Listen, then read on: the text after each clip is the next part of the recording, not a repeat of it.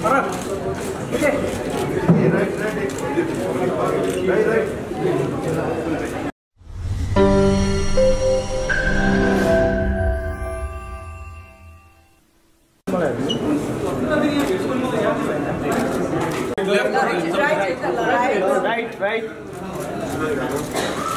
Our meat man. Meat.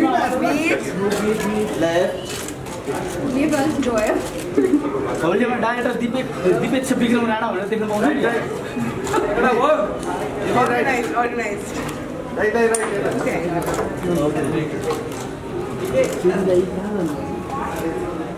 Left. Thank you. What?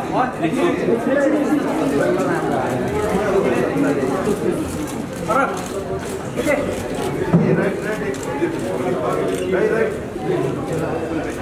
Right. Thank you. Hello. Happy married life. Thank you so much.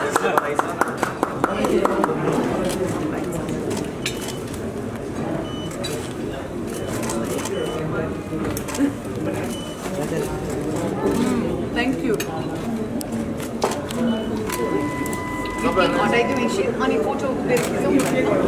Your last request is please enjoy the party. I'm so कामना दिनु कसै पनि thank हुन्छ भनेर भन्नु भएन हामीले enjoy गर्छौं अब मेरो लामो करियरको एकदमै ठुलो मेरो दण्ड भन्छु म सबै नेपाली फिल्मी मिडिया र अरु सबै मिडिया कर्मीहरूले मलाई एकदमै धेरै साथ र सहयोग दिनुभएको भएर एउटा करियरको उचाइसम्म पुग्न सफल भएको नायिका मध्ये एक भनेर सबैजनाले भन्नुहुन्छ र यो एउटा अर्को नयाँ प्रहरमा यहाँलाई नसम्झिने त कुरै थिएन त्यही भएर यहाँहरूकै लागि भनेर आज यो मिडिया सेलिब्रिटी पार्टी हामीले एउटा अर्गनाइज गरेको छौँ पेक्षा मैले मिलेर आइदिनु भयो धन्यवाद तिमीलाई के भन्नु छ प्लिज तपाईहरु enjoy the party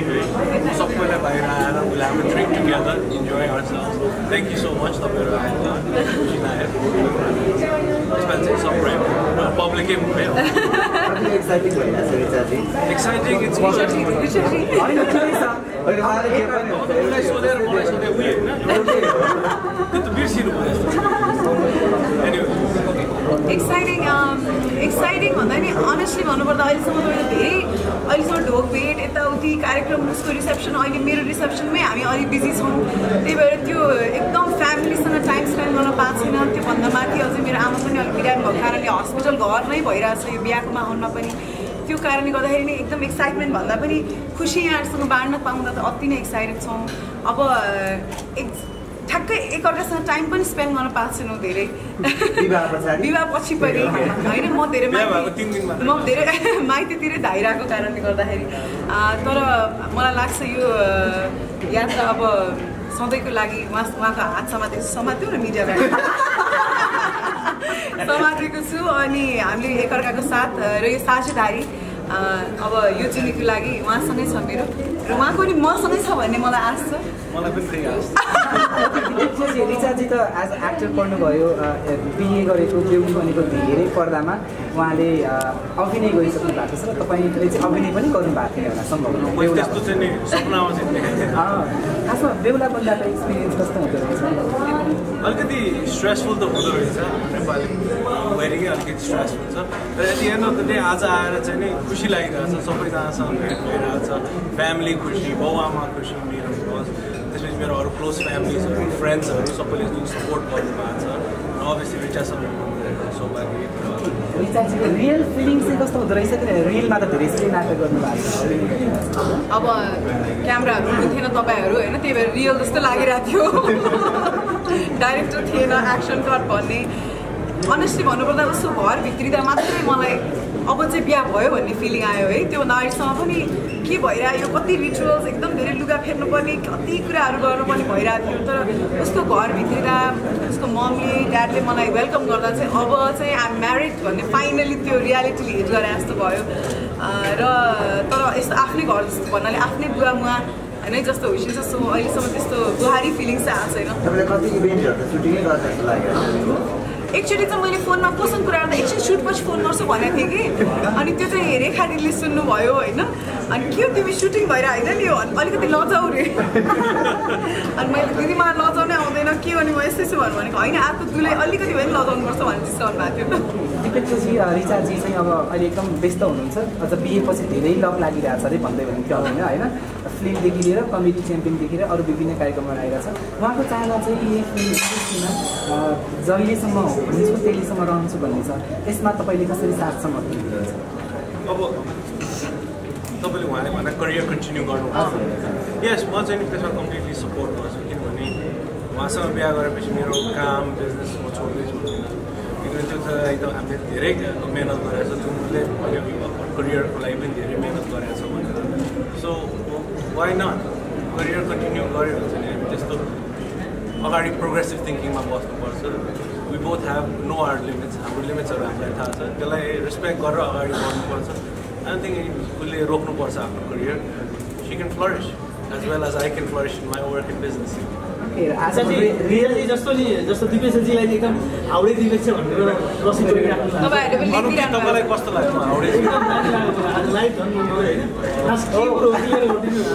हाउडे भनेर हाउडे भन्दा पनि यस्तो छ कि तपाईँहरूको अहिले क्यामेराको अगाडि भन्दा अहिले पछाडि यहाँले भेट्नुहुन्छ त्यतिखेर थाहा पाउनुहुन्छ कति हाउडे हुनुहुन्छ भनेर मलाई उहाँको त्यही हाउडेपनै मन परेको हो होइन म पनि बाहिर जति बोल्ड र स्ट्रङ र सिरियस देखे पनि भित्र चाहिँ एकदमै त्यो रमाइलो गर्नुपर्ने मान्छे हो होइन र उहाँ पनि असाध्यै त्यस्तै खालको हुनुहुन्छ अलि हाउडे स्वभावको हुन्छ नि अलिक बच्चा भइदिने हुन्छ नि सो त्यो कारणले गर्दाखेरि एकदमै मन परेको हो त्यसको त्यो स्वभाव उहाँले क्यामेरा अगाडि त अलि देखाउनुहुन्न त्यो त अहिले देखाउनु काम र सबै कुरामा एकदम सिरियस हुन्छ सबैजना मेन कुरा त काममा सिरियस हुनु पऱ्यो आफ्नो लाइफमा अलिकति सिरियस हुनु आफ्नो फ्री टाइममा त सबैजना हाउडे नै हुन्छ नि साथीभाइहरू सबै तपाईँहरू seriously how was your day भनेर कुरा गर्नु हुँदैन होला दिन कस्तो भयो तेरो कुरा गर्नुहुन्छ द्याट्स हाउडेनेस फनीनेस चाइल्ड सबैको बिचमै चाइल्ड एउटा भित्र मनमा त बच्चै हुन्छ सबैको होइन त्यो म खुलेर देखाउँछु होइन अरूले लुकाएर देखाउँछु 108 वर्ष अगाडि कि 208 वर्ष अगाडिको त्यो रिङको स्टोरी पनि फेरि अनुति तपाईँले गलत इन्फर्मेसन 144 चारवटा मिडियामा प्लिज तपाईँ आफ्नो इन्फर्मेसन करेक्ट 144 वर्ष पुरानो रिङ चाहिँ लगाइदिनु भएको हो उहाँहरूको क्लानको होइन अब उहाँको ग्रेट ग्रान्डफादरको रिङ चाहिँ लगाइदिनु ग्रान्ड मदरको रिङ चाहिँ लगाइदिनु भएको हो अब उहाँहरूको हिस्ट्री हेरिटेजलाई अब मैले अगाडि बढाउनु पर्ने जिम्मा लिएको छु एकदम ठुलो जिम्मा हो तर आफूलाई एकदमै भाग्यमानी पनि ठान्छु एकदम लिबरल फ्यामिलीमा बिहा भएको छ उहाँले मैले अघि पनि भने आजको दिनसम्म हुन त भर्खर 5 दिन भयो बिहा भएको बुहारी जस्तो कुनै फिलिङ छैन बिहान 9 बजीसम्म सुत्याछु उठ्याछु हुन्छ नि घरमा कुचो लाउनु परेको छैन पोछा लाउनु परेको छैन लुगा धुनु परेको छैन घरमै बेडमै ब्रेकफास्ट आइपुगिरहेको छ अब त्योभन्दा के होला सौभाग्य र मेरो करियर सबभन्दा ठुलो कुरा मेरो प्यासनलाई यति बुझिदिनु भएको छ मेरो प्यासनलाई उहाँहरूले भनौँ रेस्पेक्ट गर्नुभएको छ म प्रति एकदमै गर्व गर्नुहुन्छ बस त्योभन्दा बढी मलाई केही चाहिएको थिएन त्यही भएर पनि म उहाँसँग वैवाहिक बन्धनमा बाँधिएको okay thank you so much र अन्त्यमा अलिकति त्यस्तो एक्टर हुनुहुन्छ रिचाजी होइन इन रियल लाइफ पहिला गर्लफ्रेन्ड हुँदा र अहिले वाइफ हुँदाखेरि उहाँको इन रियल लाइफमा चाहिँ कतिको एक्टिङ देख्नुहुन्छ तपाईँले उहाँको त्यस्तो एक्टिङ भनेर उहाँ त्यति नलेज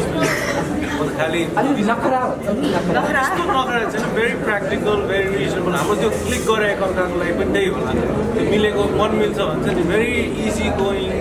नर्मल एउटा प्र्याक्टिकली बाटो बस्छ किनभने भोलि गएर इम्प्र्याक्टिकल भएर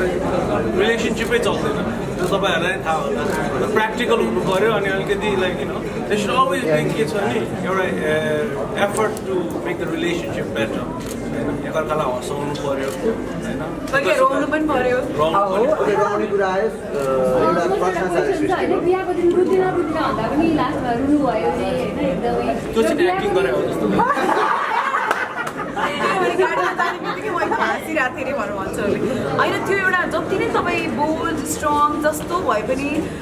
भनौँ न आमा हजुरआमासँग बसेको म धेरै वर्ष मेरो बुवा बितेपछि अब उहाँहरूलाई छोडेर अर्को घर हुन त 20 मिनट मात्र टाढा छ मेरो घरबाट है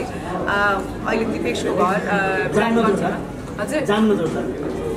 जाम नजोड्दा होइन चक्रपथ बारी जाम हुँदैन त्यति त्यही भएर अब त्यो आमालाई सम्झेर पनि सन्चो पनि छैन त्यस्तो बेलामा उसको घर जानु परिरहेको छ भने जस्तो फिलिङ चाहिँ आउँदो रहेछ कि जति तपाईँ म रुदिनँ म बोल्छु भने पनि सकिँदैन रहेछ त्यही भएर 2-4 थोपा आँसु झरे त्यही सँगसँगै साथीहरू पनि रोए हुन्छ नि त्यो एउटा आफ्नै एक्सपिरियन्स थियो अनि उहाँको घर छिर्दा मैले भनिहालेँ अर्कै एउटा उमङ्ग उत्साह थियो होइन त्यो चाहिँ एकदमै स्वतः हुँदो रहेछ तपाईँले चाहेर होइन कि त्यो कसैलाई देखाउनलाई त्यो एक्टिङ गरेर होइन कि त्यो स्वतः हुने कुरा रहेछ र मेरो पनि भयो दिपेश कि दुलै लेखाएको छु यहाँ अनि यो सौभाग्यवती भव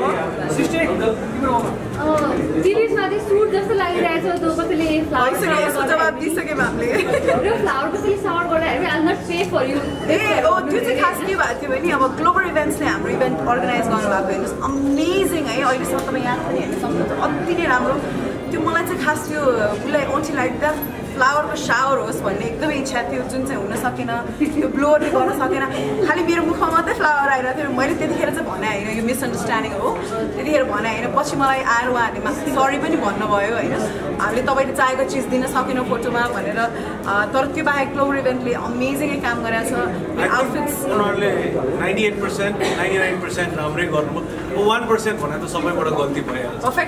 पर्फेक्सन कोही छ भने प्लिज अगाडि मलाई आएर देखाइदिनु पर्फेक्सन खोजेकै मान्छे अब यो हनीमुन र अलि बेबीको कुराहरू पनि गरिहाल्नु नि यति चाँडो नै 5 दिन बिहा भएको छ तपाईँको बिहा भएको छ कि छैन एउटा कुरा गर्नु तपाईँले यति चाँडो डिसाइड गर्लफ्रेन्ड त पक्कै हो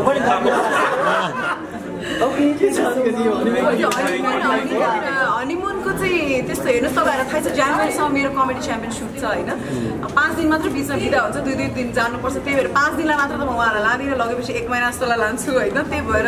अहिले तुरुन्तै छैन तर